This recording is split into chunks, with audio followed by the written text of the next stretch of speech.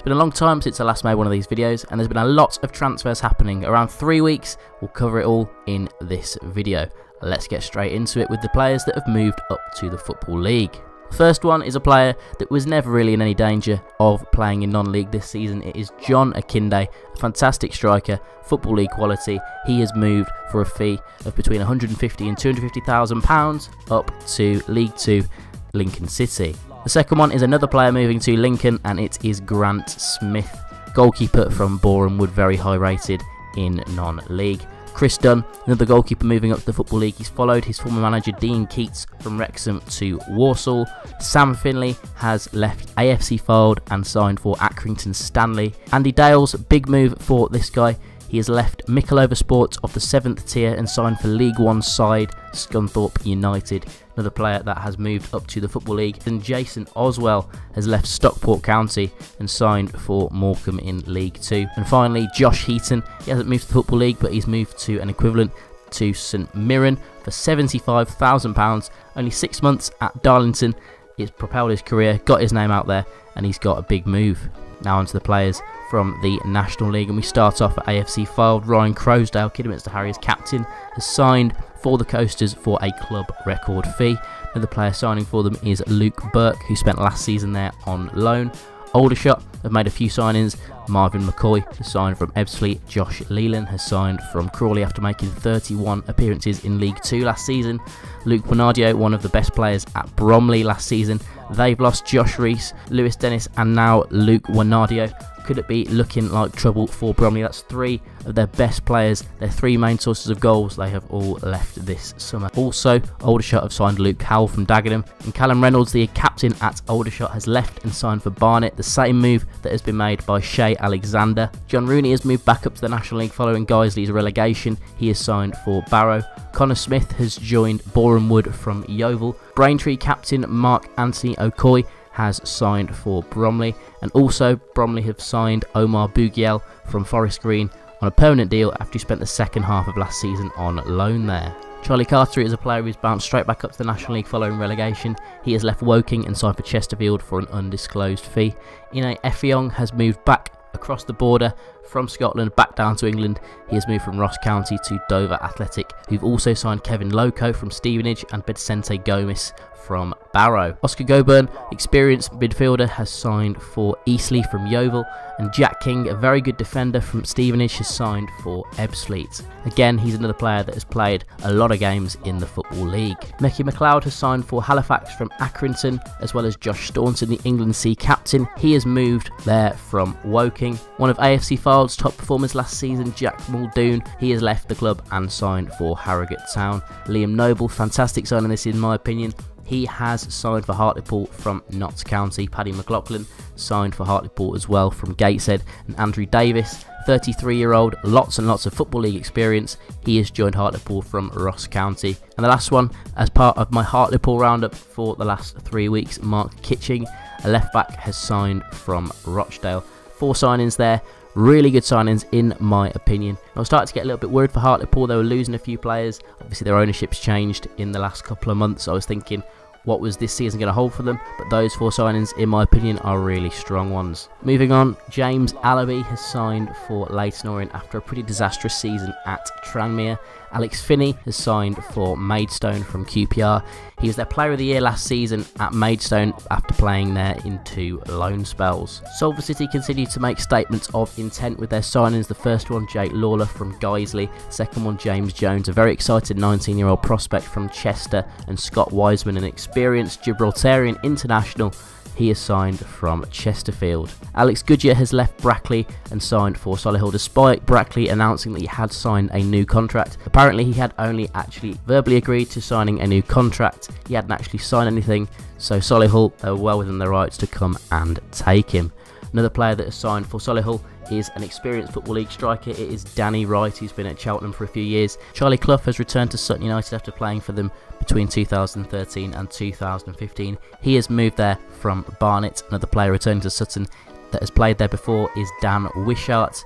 He joins from Forest Green Rovers. So last but certainly not least, in the National League, 2 signings for Wrexham. The first one, Luke Summerfield, experienced midfielder, played the Football League quite a lot. he has signed for the club from Grimsby. And the final one, Mike Fondop Talon, he has joined from Guiseley. Now moving on to the National League North, Alfreton continue to make signings. They have made around 16 signings so far this summer, complete overhaul of their squad since Billy Heath has come in.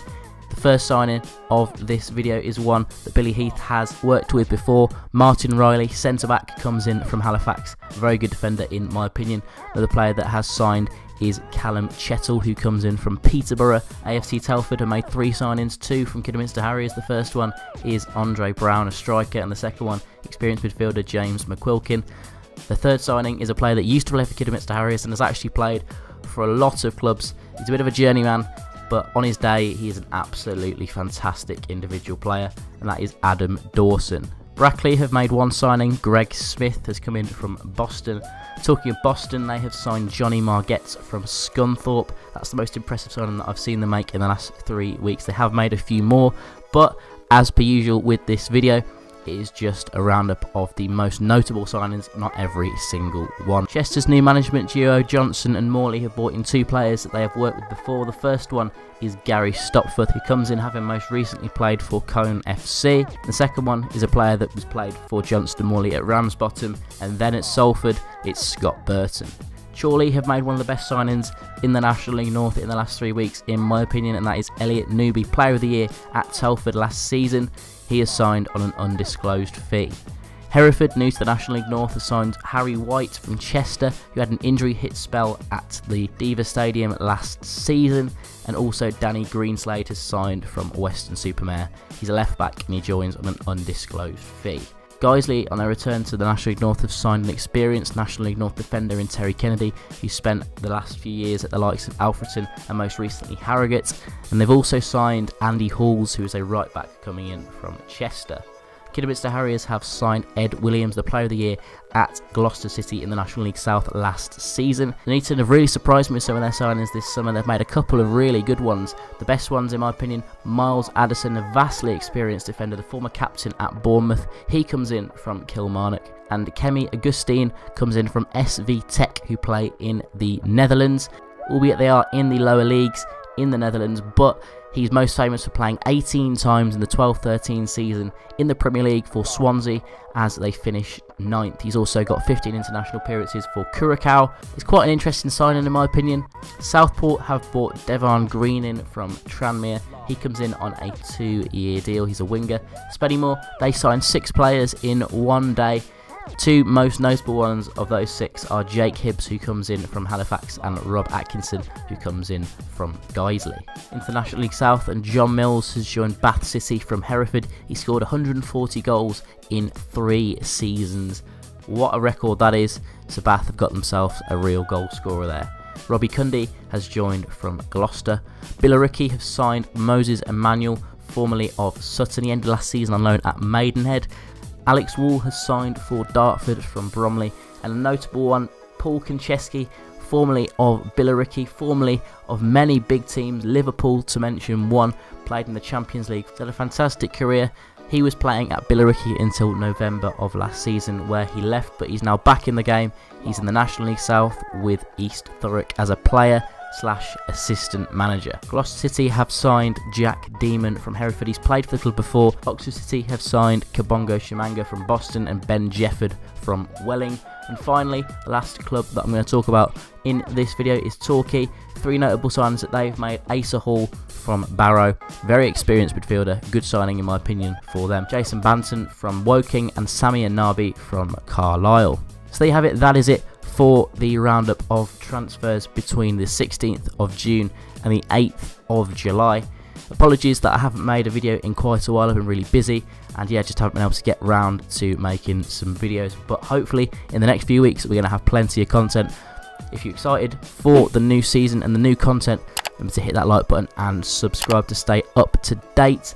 Let me know in the comment section down below what signings did I miss and which is the biggest signing in your opinion in this whole video. Let me know in the comment section down below. So anyway, I hope to see you in the next video, and thanks for watching.